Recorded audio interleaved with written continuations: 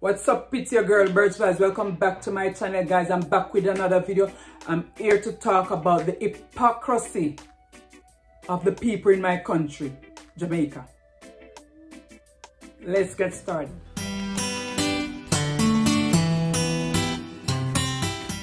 The hypocrisy in my country that I love so much is astounding, and that's Jamaica. Guys, I don't know why some of you think you have the moral high ground to lecture me on minding my own business when not minding our own business is embedded in our culture. And that's the harsh truth. Yep. I know many of you saw that video, or you heard about that video of that policeman eating ice cream, rum and raisin ice cream, quote unquote, in his uniform. You know, he was found in a compromising position. Anyway, guys, I did a video on Facebook giving my personal opinion on that story. So that video got 70,000 views, 600 comments, and 322 shares. So you know what I'm talking about.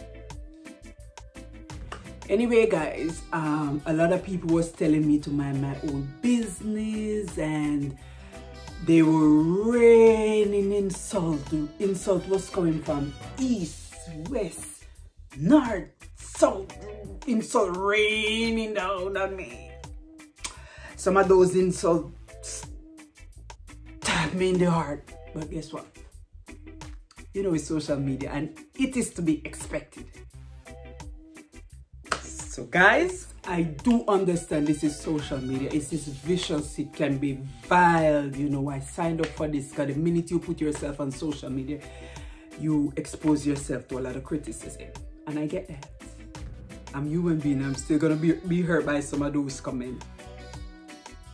Some of those same guys that were telling me to mind my own business, they were the ones sharing my videos. They were the one under my video commenting bad things and raining insult. So if they were minding their own business, they would have scrolled past my video. They wouldn't use their precious time to stop and make comments. So you see, they weren't minding their own business either. That's the moral of the story. Hypocrisy at its finest. And some of you men, your wife can't even stare at another man or even call to another man. Guess what? You abuse them, you kick them, you thump them. And women, a lot of you women, your husband, your fiance, your boyfriend can't even talk to their neighbors. They can't even have friends, else you make their life a living hell. So you see the hypocrisy. You know yourself, guys. You know what I'm talking about. You remember back in the days when with the woman, we hear in here about a cuss and a fight and a quarrel, or you know, something going on in the street. We're so curious to go and see what it is. Yeah, because from them days there, we like to mind people's business. Yeah. A long time ago. It's not just now. So I don't know why you guys come pretending on social media like Jamaican is not like that. We are like that. We are like that. If not all of us, the majority of us.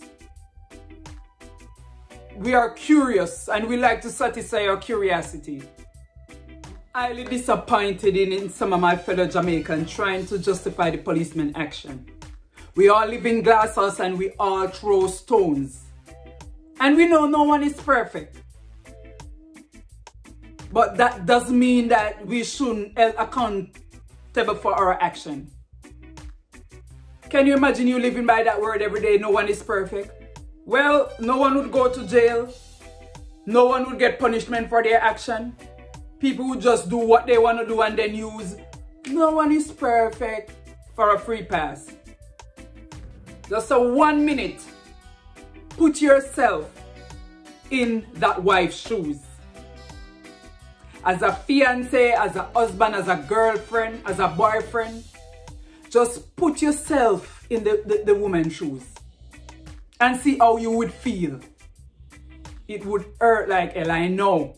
Because I don't even have to put my foot in that woman's shoes to feel what she's going through. Remember, she have kids. They have kids. And what on the internet stays on the internet forever. Imagine those kids being bullied. The wife being bullied. So why you guys just trying to take side with the policeman? What about the wife? What about the children? I don't hear a lot of you guys mentioning the wife and the children. Just the man. Ladies and gentlemen, remember, one day some of us will find ourselves in the same situation. So watching, enough respect, always split justice where justice must be split. Peace.